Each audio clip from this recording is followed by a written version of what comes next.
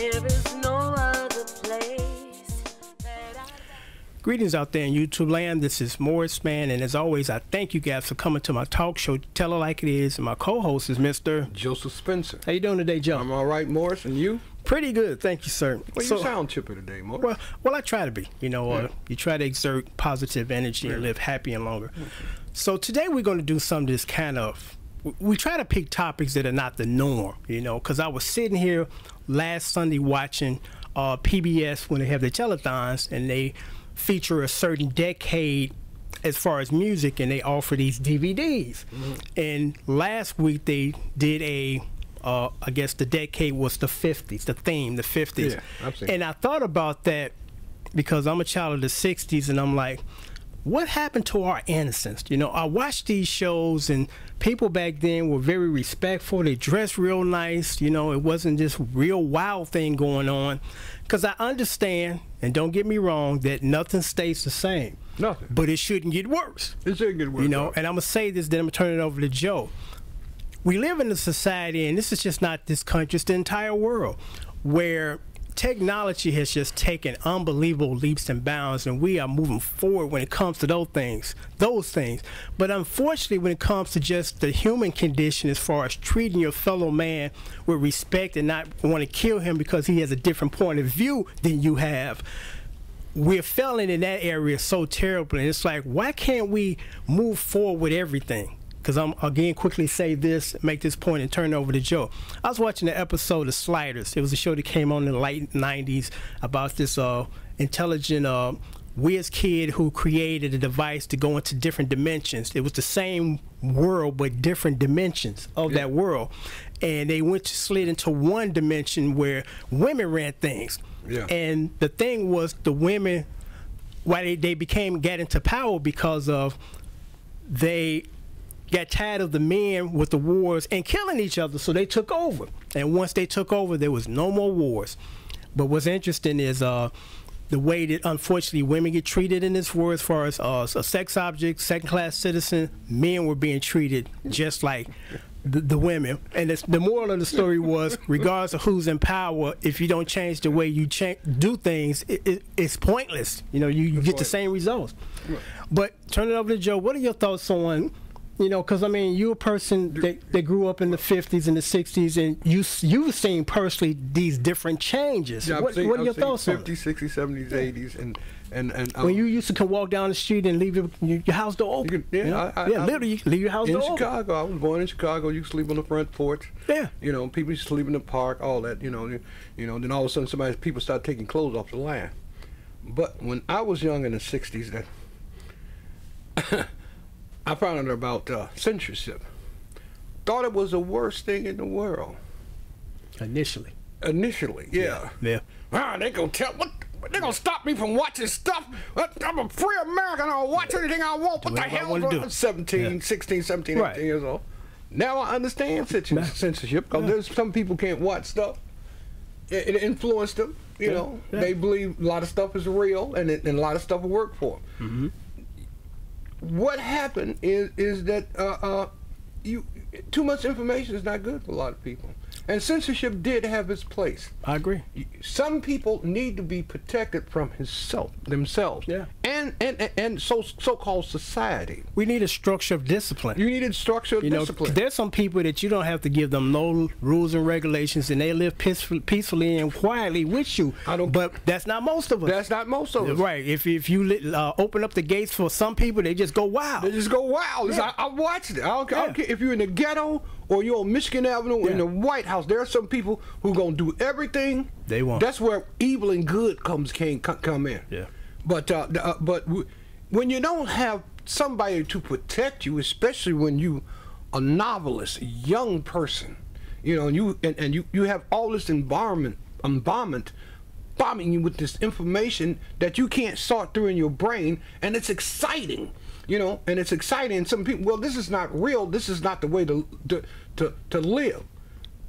People at certain age need to be protected, and there are people who are 50 and 60 need to be protected up here and in their hearts. Yeah, because I'm watching TV, And I'm not picking on this particular artist because it goes much deeper than a handful of women that want to show their boobs in public to celebrities, because it's a whole deeper issue than just women being, exhibitionists. Yeah. And Miley Cyrus, I'm sitting there watching her. She's a beautiful young woman. But she's not sexy. Well, some people beg to differ. She's a little girl. Well, yeah, but but anyway. 17. Yeah. Well, she's 20 something now. Well, she's adult.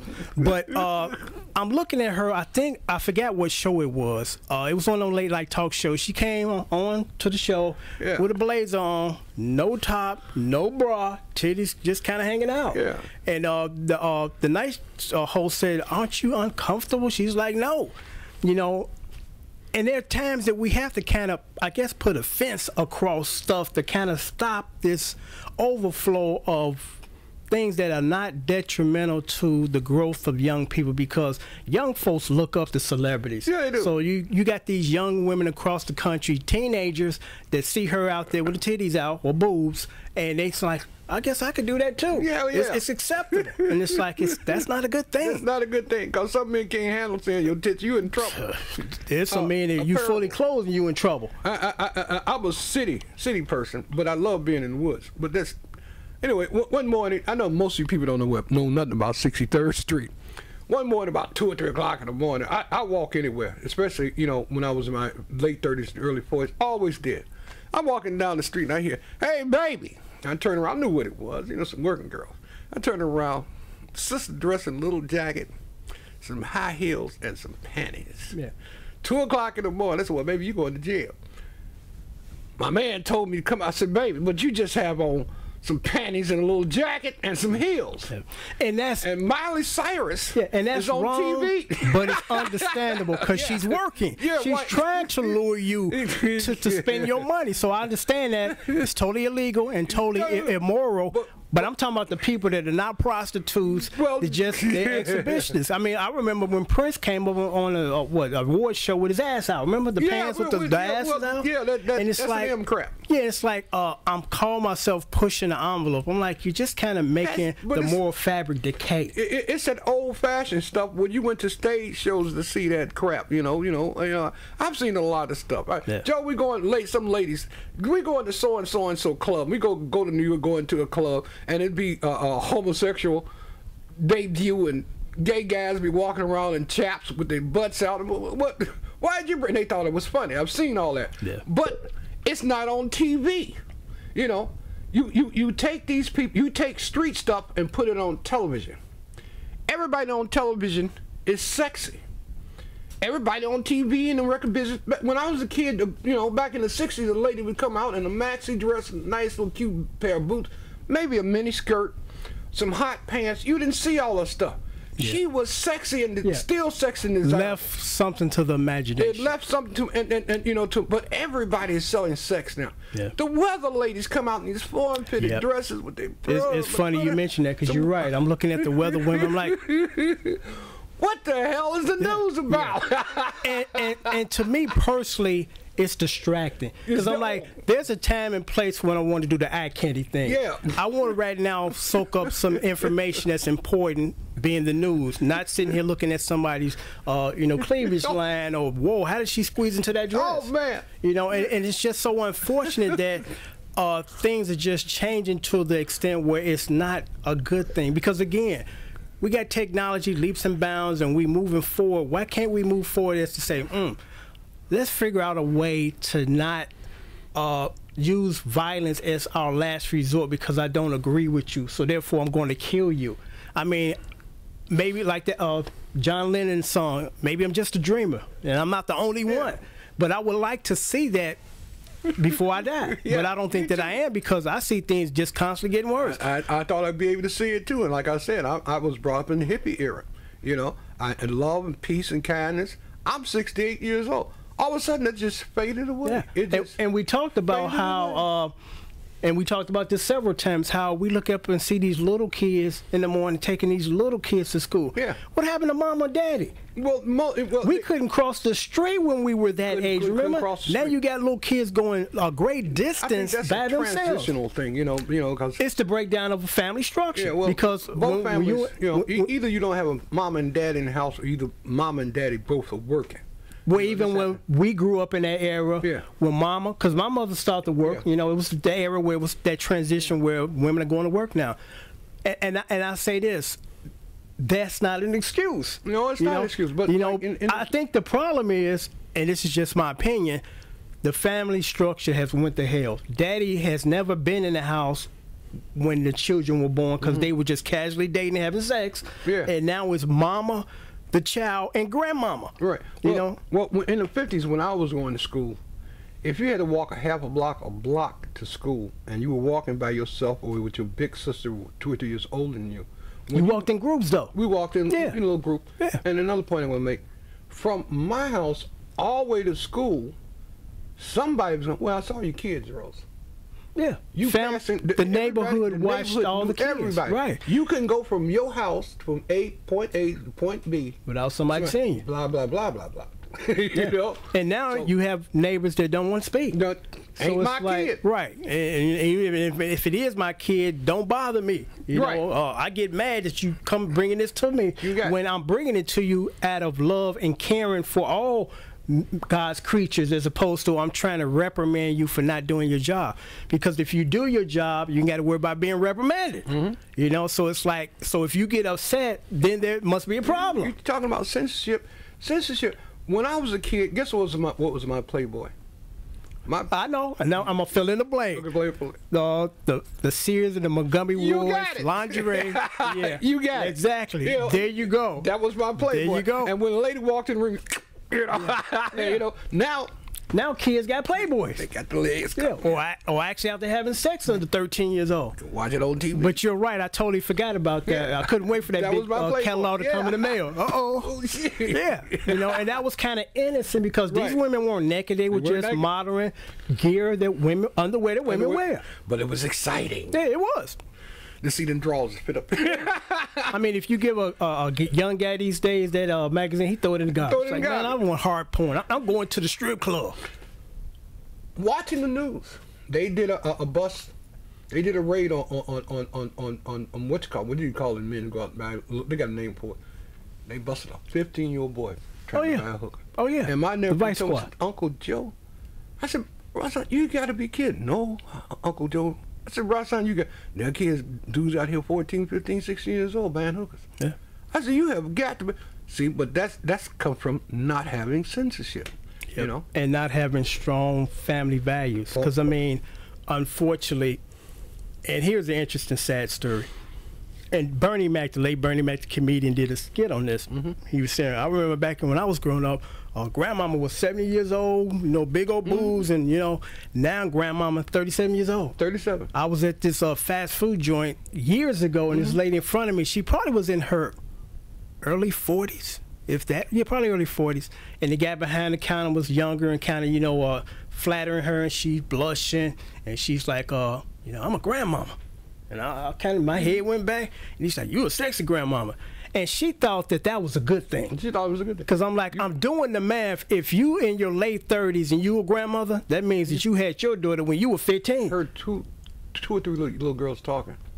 Joyce, yeah, girl. How you gonna be 13 and your grandmama 37? And they trying to do the math. And the little girl, she was embarrassed. Yeah. You know, so I'm going 13, 13, 13. Everybody had babies at 13. Yeah, exactly. She had her daughter at 13, and her daughter had her daughter at 13. So it's like, and we're about to wrap this up. The purpose of this, I guess, discussion is to kind of, I guess, shed a little light on why can't we as a society improve our interactions with our fellow man? You know, why does it have to be murders? Why does it have to be wars? I mean, it's getting worse. I mean, all the talking in the world, because what happens when a young black man get killed by the cops? People come out with these signs, stop the killing and all that, and half the people in the audience are guilty for raising certain people to go out there and put themselves in situations where the cops show up. Because, I mean, there are situations where you're minding your business, you're not doing anything illegal, and unfortunately the cop shows up and something happens and you out of here. But that's a smaller percentage than the people that are stealing cars and expecting not to get shot. Not to get shot. You know, and I have the utmost sympathy and compassion for every life, but you can't put yourself in a situation that might warrant a bullet. Censorship. In the movies, you can't. You get an $80,000 car and you get away from the cops. Cops can't catch you because you're in this $80,000 car. Yeah. You know, traffic is not like it used to be in the 50s and the 40s and the 60s. You can't go 90 miles an hour down the street without running into somebody because the streets crowded. Number one, number two, technology got you tagged. Because here's the thing. You don't fight crime with law enforcement. You fight crime with jobs. With jobs and in a household. There you go. And family. There you go. I mean, you can put all the cops on the street in the world if you want to. That's not going to solve problems. The only thing that's going to happen is some of those people that the cops interact with are going to get shot and killed. Going to get shot and killed. You know, and that's just unfortunate because we talk about this because no one wants to talk about this, Joe, and then we're going to wrap this up. The problem that's causing the problem. And the problem is this. Too many young folks out there that don't have any guidance, mother at home with her mother and still a husband and wife raising their children the right way. That's the problem. We need to focus on that. We need to put together programs going to encourage that and instill. I'm 16 years old, screwing at my mama's house when she ain't home. I had a baby. Right. You know, dude gone already. Before the baby born, dude gone. He on his way somewhere making another baby. And when I was in school, I got into Art Institute in Chicago, and I found out that certain people of certain races and income, they were taking birth control pills at 13, 14 years old. You know, and because you can't stop people from having sex, and we're not trying to. In the neighborhood at the time, birth control was, it's a sin, you're gonna die and go to hell. Yeah. You know, your body is a sin, you're gonna die and go to hell. Instead of going, hey, boom, they're gonna do this. I was having sex before I found out what a Trojan was. Yeah. You know, I'm not proud of that, but I was having sex. What the hell is that? That's a Trojan. You don't know what a Trojan is? Well, you follow what's happening in your environment. Right. Because you don't want to be the one that stands out like a sore thumb in a negative way in some people's eyes. You ain't part of the program. You square. And you're not smart enough at that age to realize square it's cool being square. It's cool being square. I ain't got to worry about when I become a man and I'm struggling with a low-income job because I didn't have the means and opportunities to get a good college education. That you're right. I got 5 kids in tow. I think I got away. Here comes child support for the next 20-some years taking my money. You know, so you got to think smart and you got to have somebody to teach you to think smart. Because my mother had 10 kids. None of her kids brought babies in her house because she laid the law down. She's like, don't bring no babies up in here. Don't bring no babies. And none of us did because we knew. There were 6 of us, and nobody brought babies in the house until they brought the babies home. Hey, mama, this is your granddaughter. Exactly. You know, but it wasn't like I live upstairs and I go to the hospital and I bring the baby back. I got 2 babies in the back room. And I got a different boyfriend now. You got a different boyfriend now. You know, so I help take care of these babies. Yeah. So I mean, he's a good man. That is the problem. The crime issue in all these cities. I mean, if you interview most of those guys that they incarcerate for either stealing cars or shooting each other because they're in gangs, I would say, Joe, about 90% of those guys did not grow up with their father, and their father was not married to their mama. That's our problem. We need to fix that problem. All the protesting in the world ain't gonna change that, and all the changing of superintendent police officers ain't gonna change it. Well, you do have, like, when I was a little boy, we played cops and robbers, and who want to be a cop? I always wanted to be a cop. I couldn't understand why my other little friend, hey man, don't be gangster, don't be blah, blah, blah, blah, blah. I didn't understand. Well, they didn't glorify violence. Well, gangsters glorify violence. Yeah, they glorify violence. And they would portray the role with, I'm gonna make you do what I want you what I want you to do. They play, you know, cause that's what gangsters did. Because the movies used to dictate that, the gangster movies, and everybody wants to go out and be a tough guy like Edward G. Robinson.